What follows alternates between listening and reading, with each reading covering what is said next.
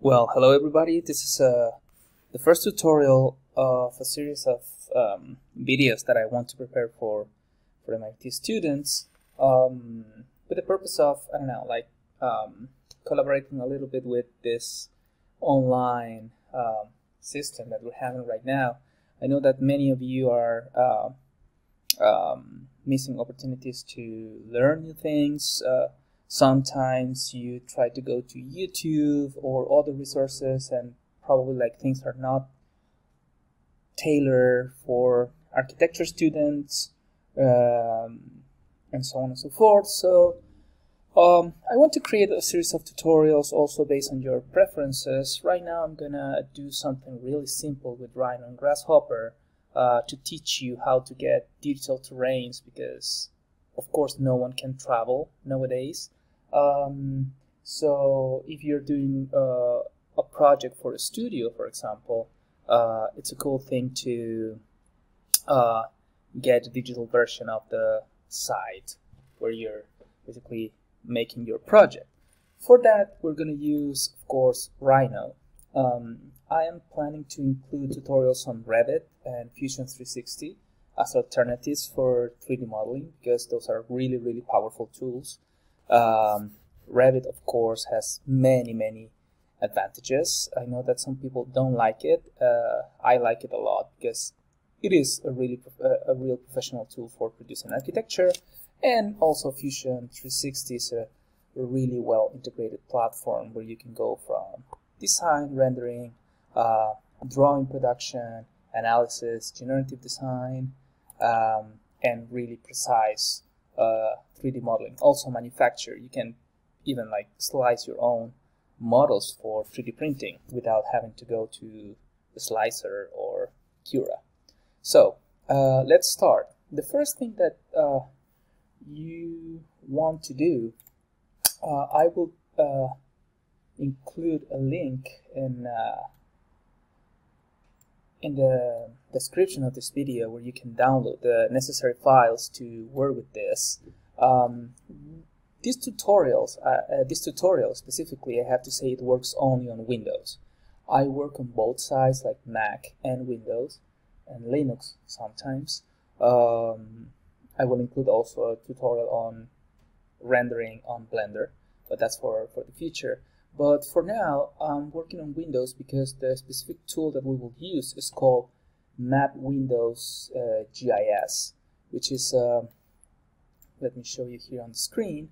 This is software that you need to install in your computer, only available for Windows, that will allow Grasshopper to communicate with this software and get the necessary information from OpenStreetView and many free sites, databases that contain really nice information. So I will include this link in the description where you can download the necessary files.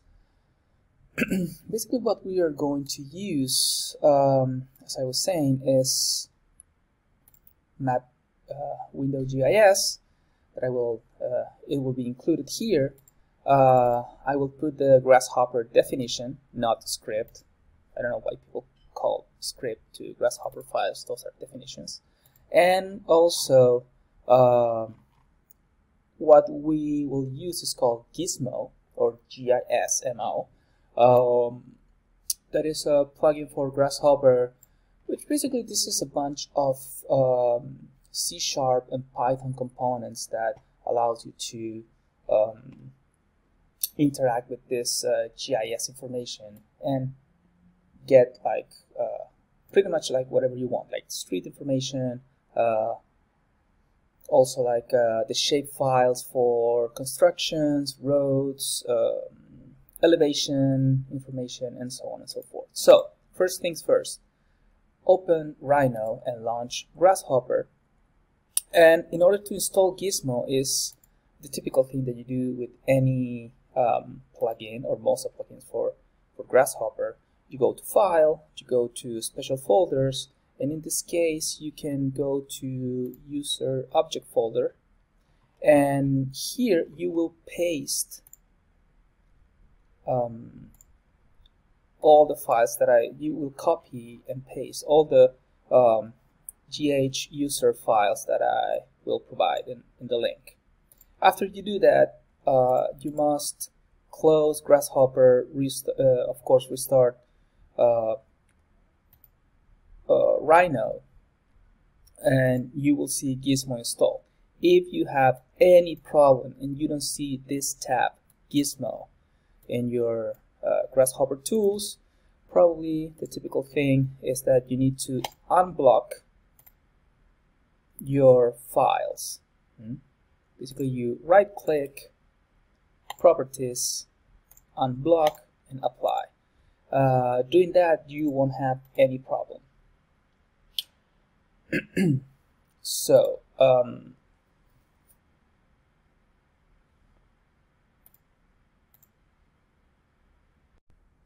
so the definition looks like this. We'll go over this right now. You want to start a new document, and first thing first, it's for example, if you're working in I don't know, like any place. Let me look for a nice place. Let's say we need to go to maps.google.com in order to get the coordinates, like a center coordinate of the place where you're working. So let's say we want to work in, I am from Chile, so let's say I want to work in the desert of Chile. So this is the city of Calama. This is next to the biggest copper mine in the world. It's called Chuquicamata. I will switch to satellite view. So as you can see, this is like the biggest hole made by man, or basically humankind, in history of the world. This is like really big, and this is a really perfect example of how to get like a really good topography and 3D model from this thing. So it doesn't matter like which is the place that you are. Most of the information is contained in Google Maps and in other places that connects to, basically Gizmo connects to these databases. What you need is this information. You see here like the address, google.com, maps, place, you have the name, and here you have the coordinates that says like latitude and the longitude of, and also the elevation. That doesn't matter. So you want to copy this information, and you want to go to Grasshopper and create, double click, you will create a panel, and here you will paste this information. Oops, I didn't copy. Copy and paste, and we will delete the comma, and we will create another panel and paste the other data. So that's the first thing that you want to do. And Gizmo has like many tools, as you can see here, and one tool that we're interested is create location. That basically will connect to the database. If you double click on Gizmo, you will see that this is very important. If you're using Rhino 5, it will work, but you need to install Grasshopper Python. This is just a Python script. This is a script code line by line that says whatever, like check the inputs and connect to the, basically format the information so you can connect to the database to get the information that I want. And the location name is optional. Let's create it. Let's say this is Chuquicamata, and location name, I'm going to put it here. This is the latitude, the longitude, and we have this ready. Now, what do you want to do? It's as easy as just using the terrain tools. You see that Gizmo has address to location, basically like many tools to interact with GIS information. It connects to OpenStreetMap if you want to get the shapes, for example, or some 3D information such as buildings. You can get all New York City, for example, from this. And of course, you have terrain tools. So you can get like flow paths, price angles, analysis of the terrain, also like shading mask. So you want to know like how the sunlight affects your, or basically interacts with your side, with your building. You can have this. But for now, we are going to focus on the terrain generator. So this asks you for a lot of information. You don't have to worry about it. We will input just the necessary information. The first thing that you want to do is to include a toggle, Boolean toggle. For now, we will set it to false. Why? Because this takes a little bit of time to process, probably like from 15 seconds to probably like 3 minutes. It depends on how powerful is your computer. If you are running this using Parallels, like a virtual machine on Mac, it will be a little bit painful. So I will recommend to either use a Windows computer or use Boot Camp. In my case, I'm using Boot Camp. It's not the fastest, but it works, even though I have like a good MacBook Pro with a lot of RAM, good graphics card, like top of the line, but still it struggles. In my desktop, it's way faster. So of course, it asks you for the location. We'll connect this, and also you want to indicate a radius. Basically, this is, if we see the description, it's the horizontal distance to which the surrounding terrain will be taken into account. It cannot be shorter than 20 meters and no longer than 100,000 meters. So, you know, the units are in meters. We're not thinking about like miles or things like that. So we will say that, okay, give me a radius of 100 kilometers. I think that's acceptable. And this is also that if you're using panels like me, don't ever do this, 100, and then press enter, because sometimes that will, basically this will convert this information into a string, not a number. So you don't want like any space or enter after the 100. Or you can use just a slider, just write 100, and you can input this. But since we're not gonna play with the values for now, we're just gonna use a panel. The other thing in source, basically, you can get different types of terrain. We're gonna use the one by default. That is the SRTMGL. If after you process this, you don't get any information, you can try with the other two. For now, we're going to use the default one, so it's going to be 0. Here in type, you see the options. You have like the terrain will be created as a mesh with rectangular edges. Probably that's not the best alternative. It depends.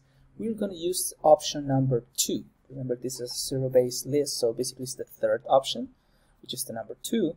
Terrain will be created as a surface with rectangular edges. This is really good also because if you want to mill this or 3D print it, because it's a nerve surface, then you can basically regulate how the mesh is created when you export this for a slicer program to 3D print it. So we will create another panel. I'm gonna input 2, type 2, and I'm gonna go really quick with the other options. The origin, basically it will set the origin of your 3D space, basically this point as the origin of your file. So what does it mean? That this coordinate will be located in this point, which is okay. Then you can move it. The north, where you want to put the north of this, you can indicate a vector. So you can create a vector 3D like this, input this. By default, we're going to use the one that they provide, the 000, sorry, the y-axis. So the north will be in the direction of the green line over here, which is okay, like pointing up.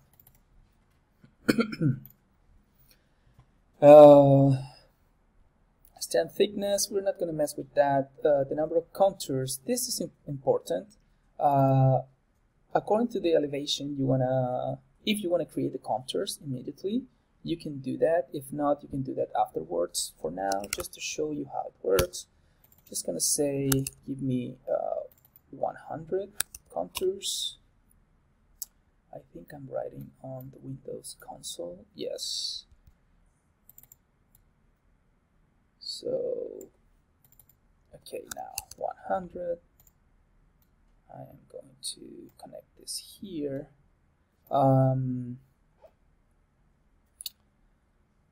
Yes, we're not going to use that. So with this, we should be okay. What this is going to output first is a README. Basically, the input is the README. It says like all inputs are okay. This should work. Please set the run it to true in order to run the terrain generator, and you will find that this will create a geometry of the terrain. You might be tempted to use a BREP or a mesh container. Actually, what you want to do is to create just like a geo from geometry component. The origin, we said that we don't care about that. The elevation, you can set it like manually, and also for the elevation contours, we're going to use the same type of node. Why am I doing this and not like using a mesh or whatever? Because sometimes it depends on the type of geometry that you want. Sometimes you want to create a mesh or a surface, so you don't want to change this like every time. Okay, I want a mesh, I want a surface. So this will accept any type of geometry that Rhino can give you. So just to finish this part, we will just press this to true, and we will wait. You see, now my computer is completely blocked. So let's see what happens.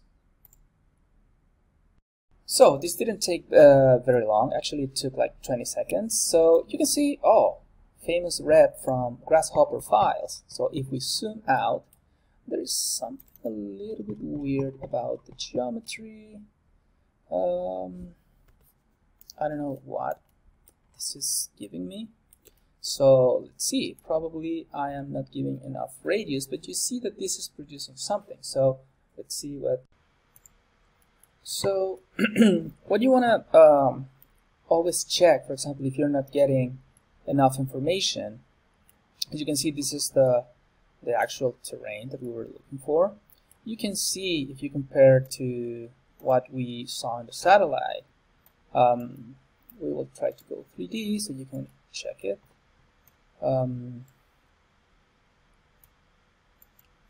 See if you go 3D with this tool, the orbit, yeah. The morphology is like pretty similar to what we actually it is the same information. I mean, I said it looks pretty similar because mainly because of course this is a texture model, and that is some information that we cannot get. But we can see like the shape of the mine. This is a copper mine, by the way. The mountains, the terrain, etc., etc. So by playing with this number, that is the radius that the terrain generator asked you, I had a really low number, just like 100 kilometers. So it was not getting too much context. And also, if you want to get the full 3D model, you might want to also input the number to get a thickness of the stand. So as you can see, it outputs the location in this right now it's saying that the location is Chuquicamata. See that here you have the the mountains, you have the information of the location, what is the radius that you're getting. So I will, for example, change this to, let's say, half of the radius. Don't press enter, remember. And now I'm not going to pause the video, only so you see how much it takes. Give me an error. No, it's generating the terrain. It's a slow process, but don't freak out. I mean, if it nothing happens, probably it's a good thing. So you will see your terrain showing up soon. So as you can see, after changing that parameter to half, I can focus only on the information that I need. I just need to get the mine, not too much of the context. So play with that and you will get like pretty good results. So of course, as always, if you want to be organized, like maintaining like good practices, we can say like 3D model, one layer, and the other one like contours. And we will bake the 3D model to this layer. Remember, like right click or control. Probably do it now for right now. Okay, whatever. Just like right click, bake. We can bake this into that layer. Right click, bake, and this to contours. And now we can, of course, save our definition file. Of course, put a nice name like terrain generator. Save it. You can, of course, close Grasshopper and go to shaded view, probably. Yeah, you see, you get first. Let me.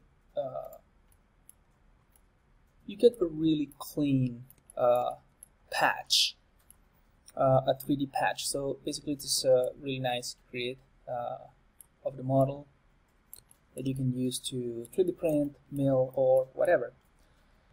You have the contours, of course. You see, like pretty detailed. The good thing about having the model is that you can generate new contours, not only like in elevation, but also you can say sections. And if we turn this off, we can do contour. You can select this as the base point, as the final point, and oh, I set it too low. Sorry, the number. Let me do it again. Actually, I want to group objects by contour plane. I will select this and let's say 1000 because my units are in millimeters. So as you can see, now my computer is generating like a lot of contours that are the sections, and you can get more information about the site that you are using. The advantage of, again, using a surface, a polysurface in this case, because it has the thickness, but you can explode this and get just the surface of the terrain, is that you can easily modify it and trim it and do all sorts of operations. So now, I didn't do it in the right